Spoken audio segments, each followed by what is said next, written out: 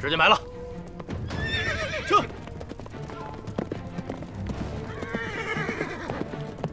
撤！撤！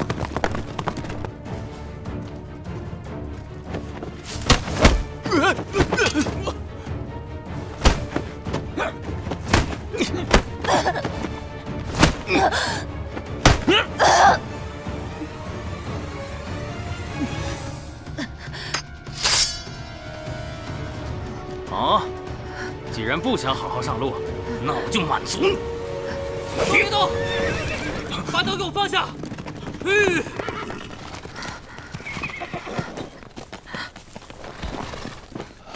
公子，别动！别动！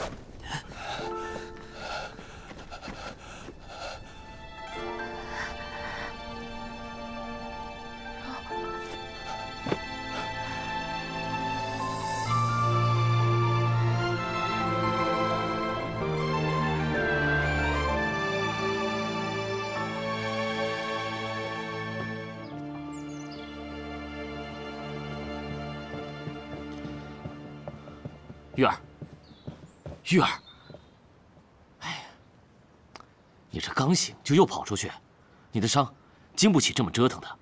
来，玉儿，怎么了？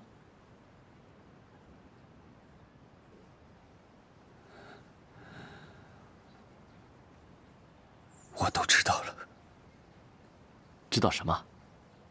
你。 贺家，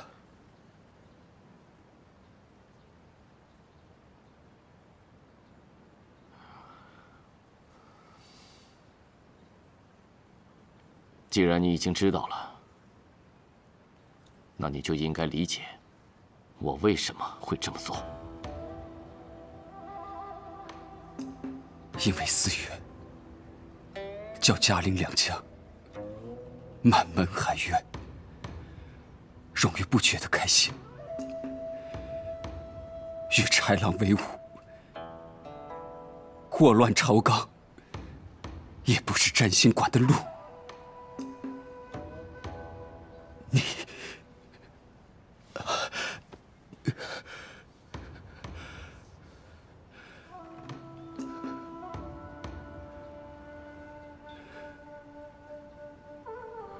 你怎么能做出这样的事？ 我已经走到了这里，已经无法回头了。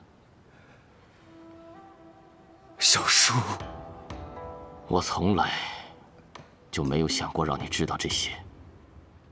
你就应该做那个清清白白的荣誉，做一个清清白白的少馆主，以后守着这清清白白的占星馆。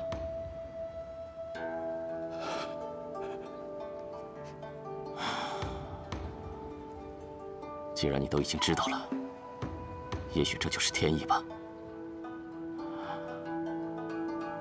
那你要我如何？要我以死谢罪吗？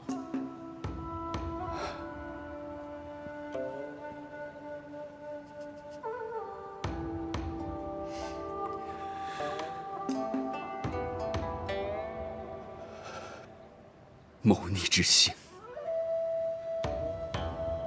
其罪当诛。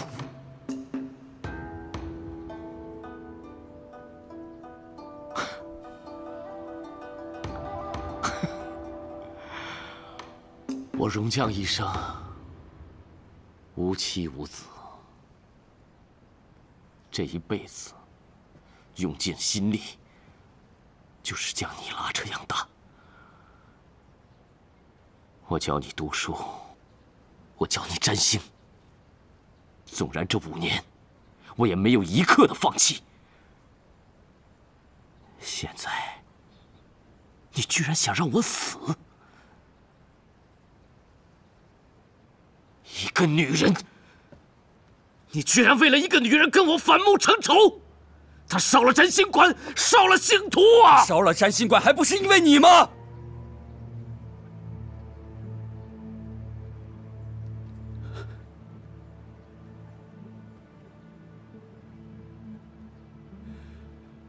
事到如今，你还觉得这只是一个女人的问题，都没有一点点的忏悔？我不会忏悔，对这种人，我永远都不会原谅。是他，让你我离心，是他毁了一切啊！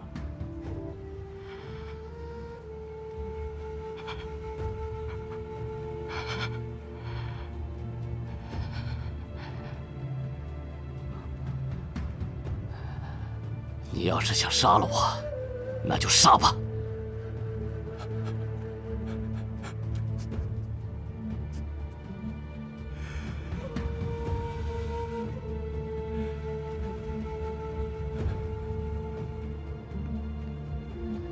小叔，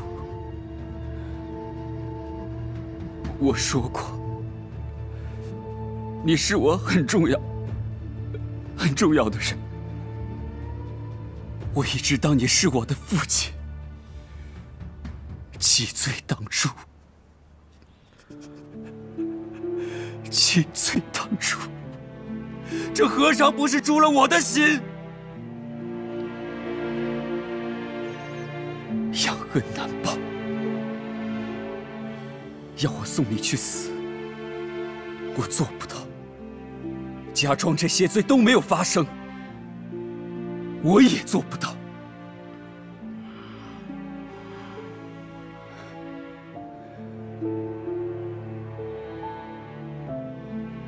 你做了占星馆20几年的代馆主，殚精竭虑，事事躬亲，我尊你，敬你，也没有想到会在有一天，要以真正继承人的名义，从你手中拿回占星馆。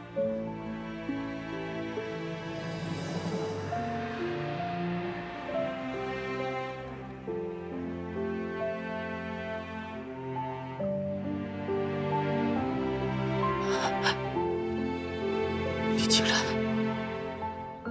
把大哥的传承都拿出来了！你是早就有准备了吗？从现在开始，你不再是容大人，也不再是占星馆的术士。我会送你离开这里。今日这一面，便是我们叔侄的永别。永别？你我情同父子，所谓父债子偿。你亏欠贺家，亏欠所有被你伤害、杀死过的那些人。这些亏欠，该由我来承担。而我作为占星馆第9代真正的当家人，未能阻止占星馆误入歧途，是占星部挂属，用在合纵连横、嫁祸忠臣良将上，是我失职，我罪，也当诛。玉儿，玉儿，你想要干什么？你想要干什么？将占星馆引回正途，将一切还原正轨。等到海晏河清，剩下的就由我自强谢罪。你，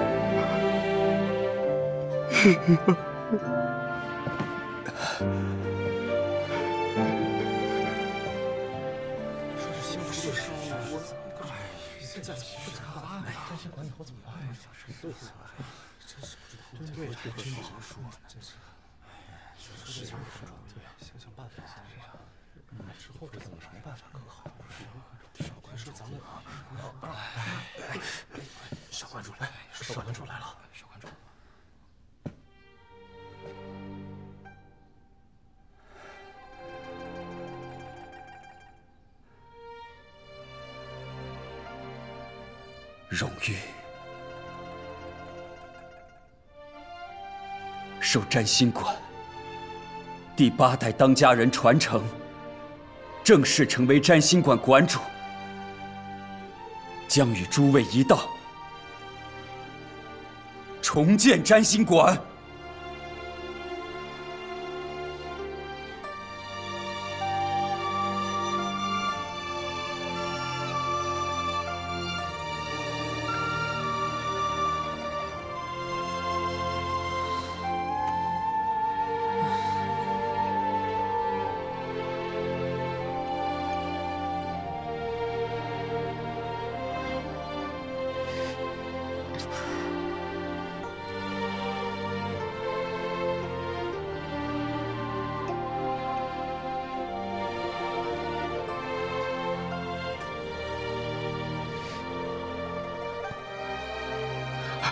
什么是我的错？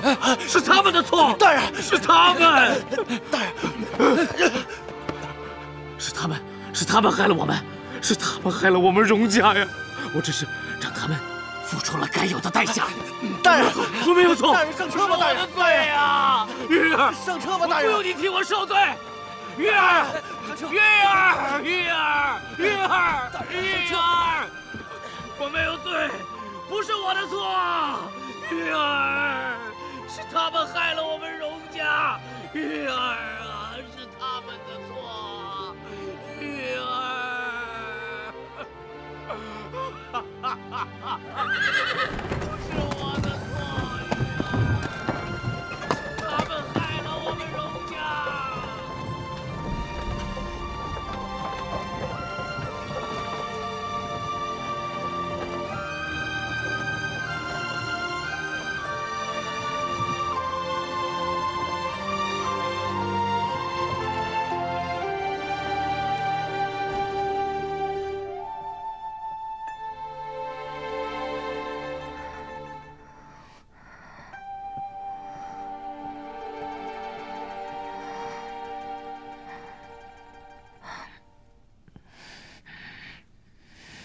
一群废物！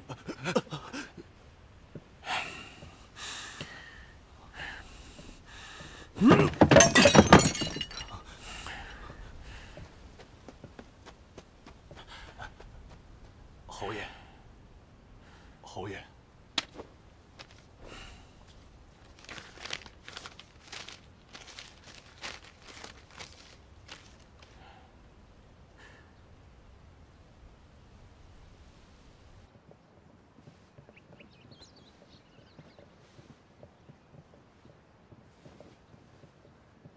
摄政王，啊，刚刚本王收到消息，听说你已经重伤痊愈，而且连救急都已经好了，真是可喜可贺呀！的确是好了。占星馆一夜之间换了主人，却是为何？荣大人呢？他现在人在哪儿啊？小叔突发恶疾，已经启程，前往外地休养。我病已痊愈，也就接任了馆主一职。恶疾？正是如此。哼，你这刚醒过来，荣大人便身患恶疾，这也未免太巧了吧？我看事实是，你将他暗中赶出京城，才更为可信吧？摄政王何出此言？因为没有荣大人，你就可以光明正大的给贺家的那位遗女撑腰了。昨夜，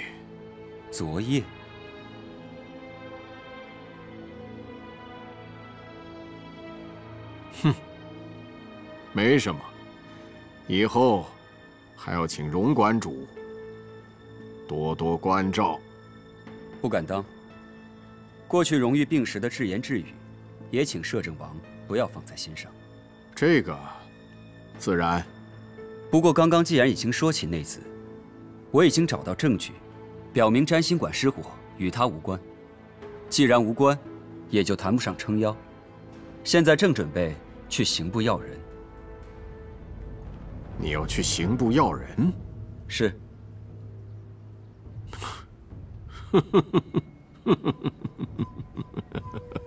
摄政王，您这是？没什么，我就是觉得荒谬。荣誉也觉得内子会烧占星馆的言论很是荒谬。当然，若是摄政王愿意一同前往，荣誉更是感激不尽。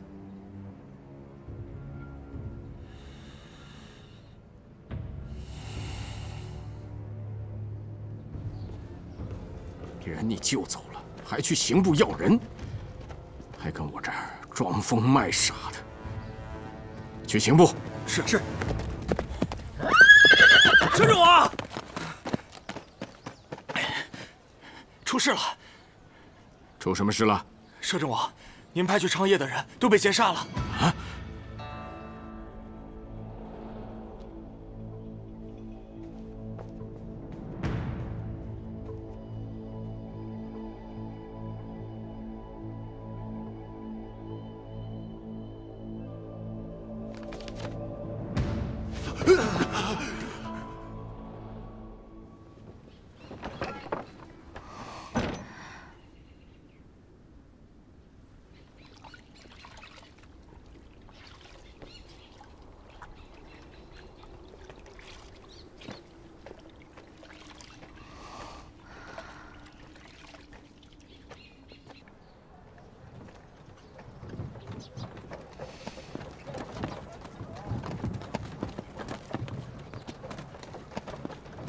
吁！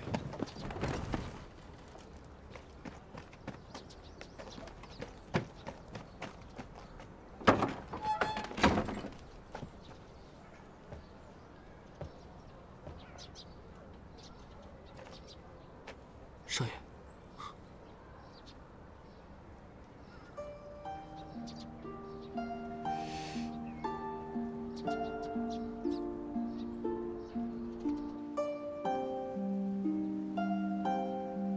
您因为占星馆被抓走的事情已经解决，那些对你用私刑想要杀你的刑部蛀虫，也有了该有的惩罚，以后都没事了。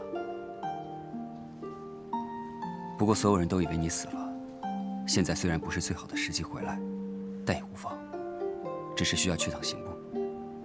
你全好了？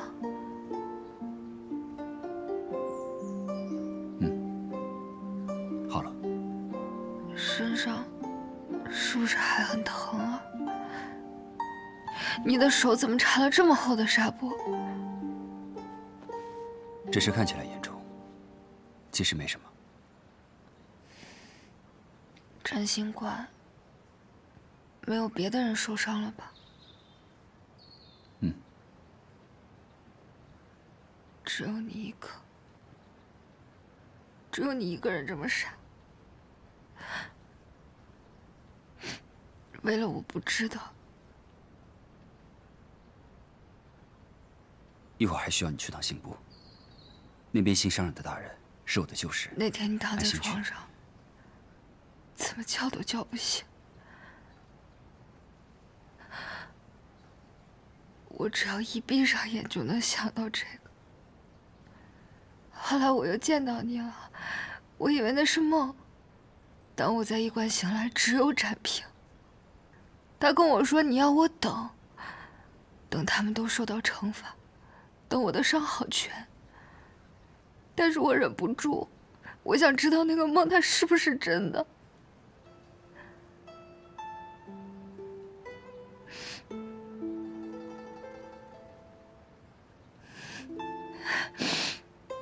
有没有人受到惩罚？我的伤有没有好全？这有什么重要的呢？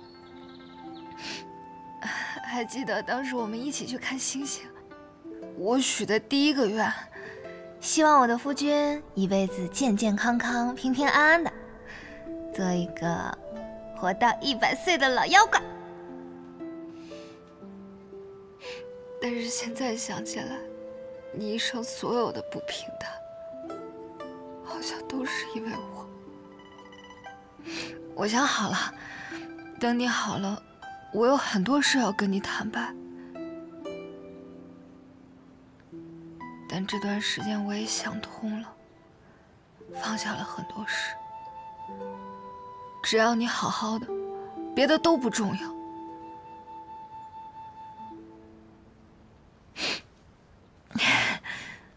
你说你喜欢看星星，那我就陪你看一辈子的星星。你觉得占星馆最重要，那我们就一起重建它，用余生来守护它。你唯一的亲人，我注定就没办法和他成为亲人。但我还是希望你有人疼，有人爱。你好像忘了一件事。什么？我与你已经和离，寿宴那晚，我们其实就再也没有关系了。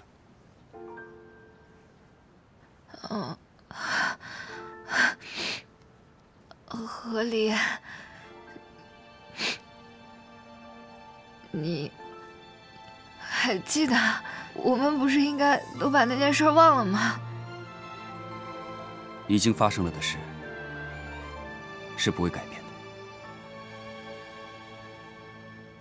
你留在这里疗伤，占星馆那边需要我，我会去占星馆住。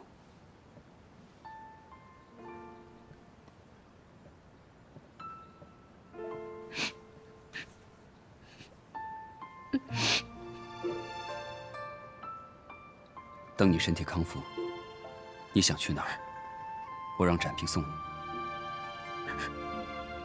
去南疆，或者云南，都好。你真的要我走吗？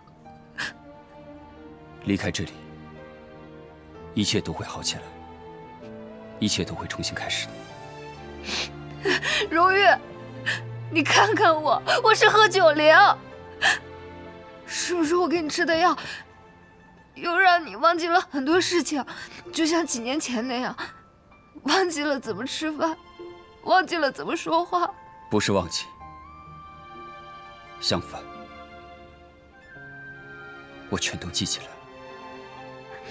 在江镇那天，你不是告诉我，我们已经告过别了吗？你去南疆前的那一晚，也告诉我忘了你，不是吗？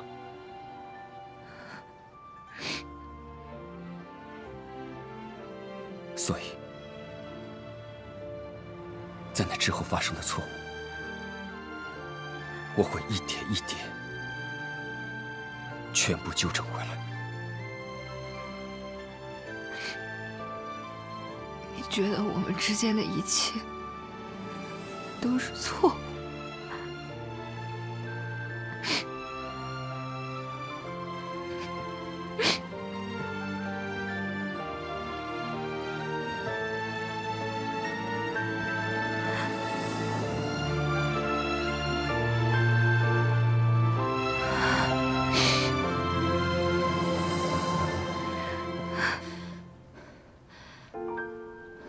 小姐，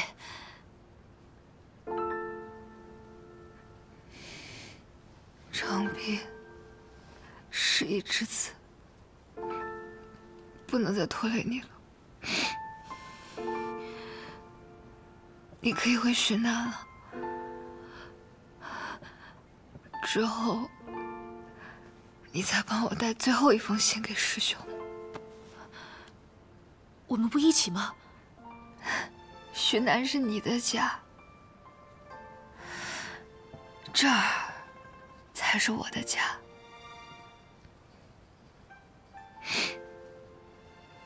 帮我跟师兄说一句，对不起。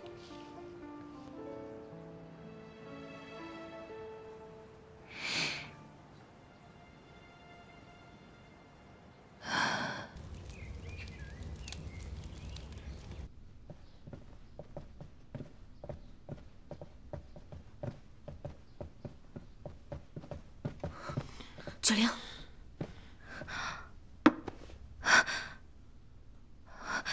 你怎么这样就来了？快回去吧，皇上。快坐下。都出来了，还回去呢？可是，就是因为事事求稳妥，差点没见到你最后一面。那个时候就后悔了，觉得我这个皇帝啊，当得太窝囊了。所以现在怎么说，我都想来见你一面。你也太任性了！你看我现在，不是好好的吗？都瘦成这样了，哪里能叫好？我说过，我可是个有福气的人。这点小伤，对我来说不算什么。快把药喝了。你就是有福气，要不然，占星馆也不会这么快就倒了。至宝没了，容将病了，刑部里他那几个心腹，也趁你这次入狱又失踪的事儿，除了，我们离想要的目标越来越近了。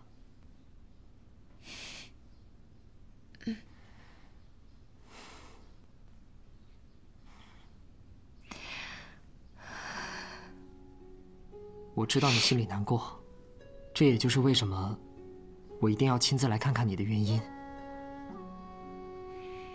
好生养身体，其余的事儿先别管了。在你的保护下成长了这么久，剩下的事儿就该由我来做了。我要带我姐一起走。你待了这么久，为了要见我，就是为这？不然呢？本以为你会代表你们嘉林撕毁我们寻南的盟约，哼，看来嘉林的男儿为了重要的人，能做的也不过如此。任一笑，你别欺人太甚！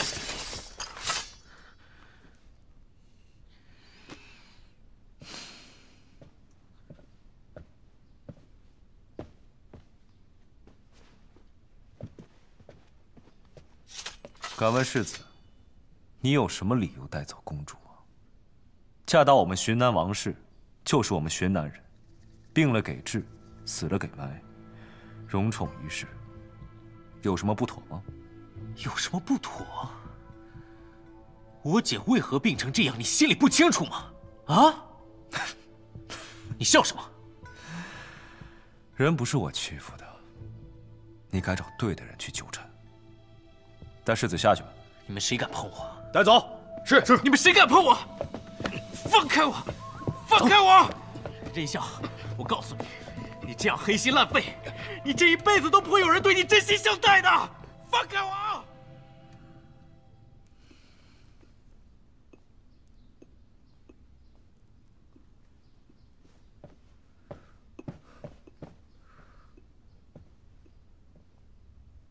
又有新的任务要做了吗？他就是来看看我，让我好好养伤。那就好。你现在的状态再去做什么事，一定会出问题的。你那边肩膀怎么样？九灵，九灵，对不起，我走神了。我看你别住我这儿了，还是回荣府吧。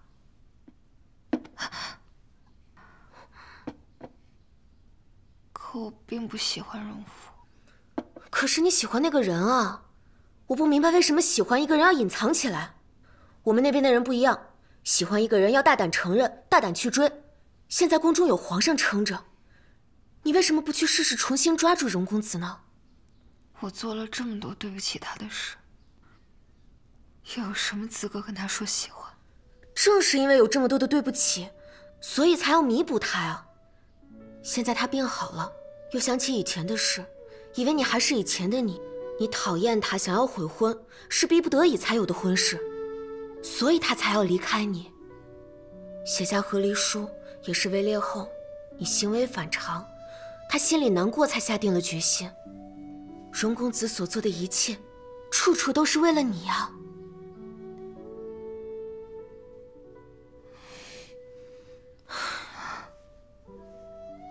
阿谭，我真的分不清，如果他又变回那个光风霁月的占星公子，不再需要我顾他护他，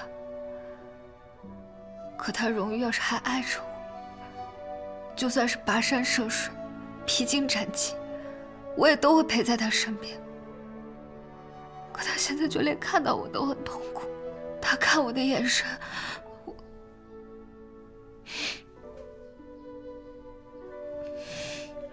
阿谭，我想静一静。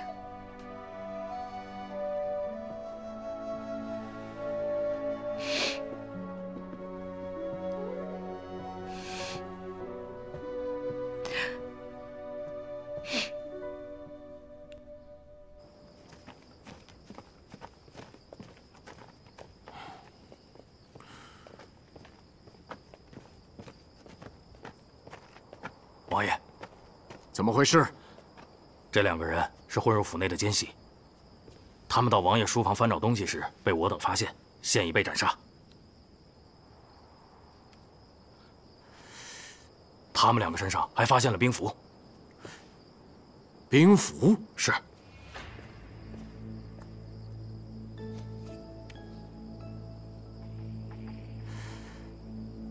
这2个人什么时候入府的？上个月，围猎之前。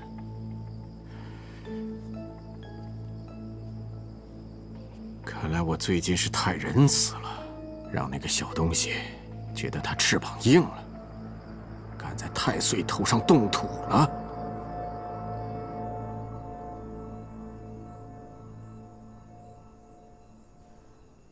喜欢一个人就要大胆承认，大胆去追。我做了这么多对不起他的事，又有什么资格跟他说喜欢？正是因为有这么多的对不起，所以才要弥补他呀。他以为你还是以前的你，你讨厌他，想要悔婚，是逼不得已有的婚事，所以他才要离开你的。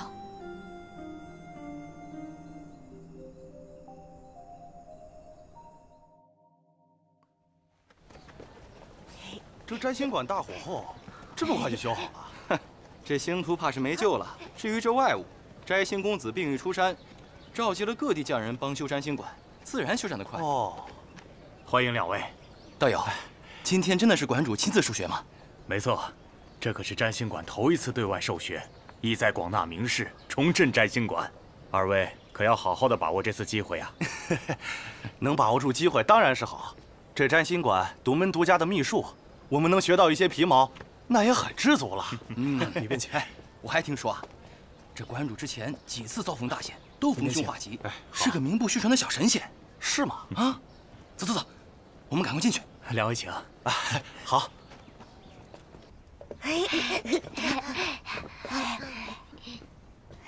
少馆主，你以后是不是不能抚琴了？是馆主。哦。古有9指行师，独臂武将。强大的人不会被身体所限制，只要想抚琴，自然就可以。那会留疤吗？外在的美丑最不重要。少馆主，我还是喜欢你好看的样子。是馆主。哦。宋小宝，你肤浅。我爹说少馆主那天救人超勇敢的。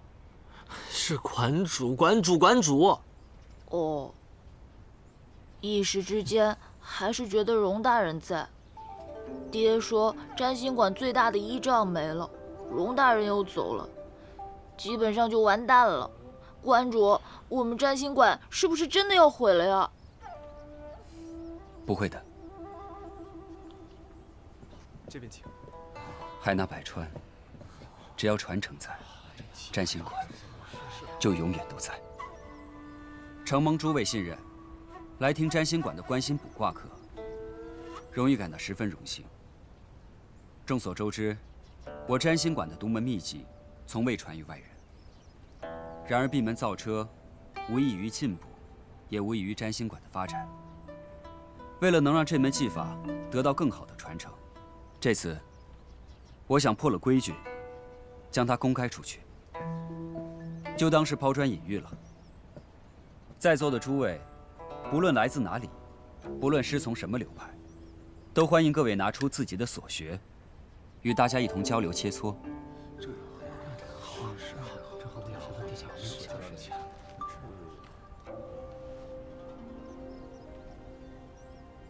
青龙七宿，角、亢、低、房、心。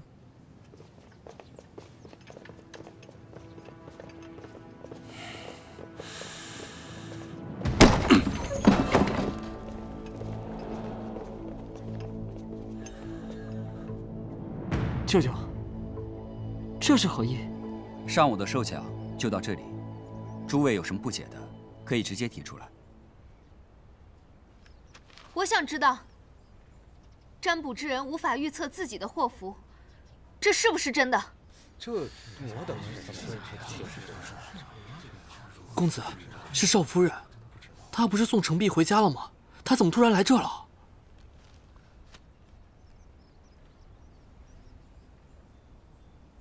的确如此。不对，别的不可预测也就罢了，但有一项一定可以预测，那就是姻缘。也帮我卜一卦，让大家都开开眼。贺姑娘想卜什么？自然是姻缘了。一个人成不了姻缘，这是两个人的事。既然算卦之人看不出自己的姻缘，那看看另一个人的便可。馆主大人说的天干地支、天宫星盘，这个不好懂，可不可以以你自己为例，算一卦姻缘凶吉？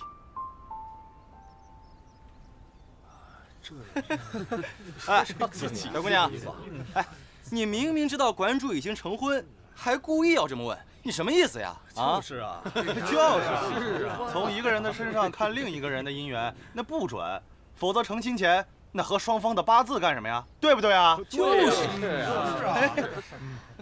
哎呀，还是我有馆主夫人的生辰，可不可以请馆主大人替二人算上一卦？真是执迷不悟啊，根本就不提算不准，谁会说自己的姻缘不好啊？是不是啊？就是嘛，谁会说呀？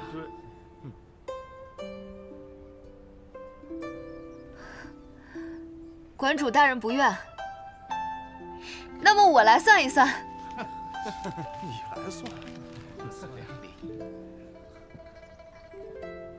馆主夫人的情路很是坎坷，前半生做了很多错事，好几次与命定之人擦肩而过。好在柳暗花明，兜兜转转，又回到了那个人身边。二人最终顺顺遂遂，直到最后，得一人共白首，真是美满啊！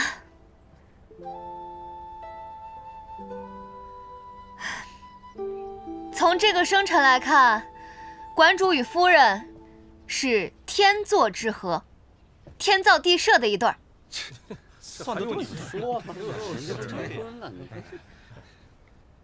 算完了。算完了。兴许是如此，不过，这应该是他和另外一个人的故事了。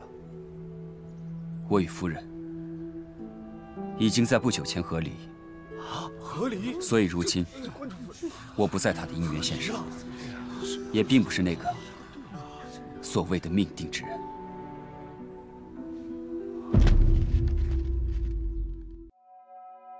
日落黄昏斜阳，辗转千里远方，夜半琴声月自伤，久战几度难相忘，提笔相思成行，宿命喧嚣于纸上，最难忘，情到深处不可逃。回眸，有你守候。岁月可曾回首，几度悲欢离合。思念落地成霜，化作灿烂星河。你悄悄地转身，轻手合上一远侧。笑问今夜人间，星星几何？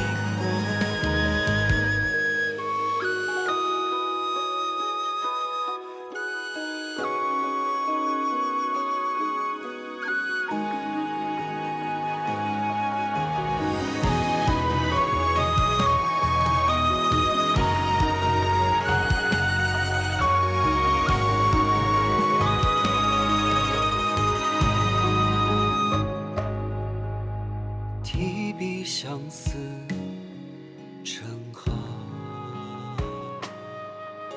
宿命喧嚣于纸上。最烈的酒最难忘，情到深处不可逃。回眸，有你守候。岁月可曾回首，几度悲欢离合。思念落地成霜，化作灿烂星河。我轻轻抚琴的一个想你的过客，原来相思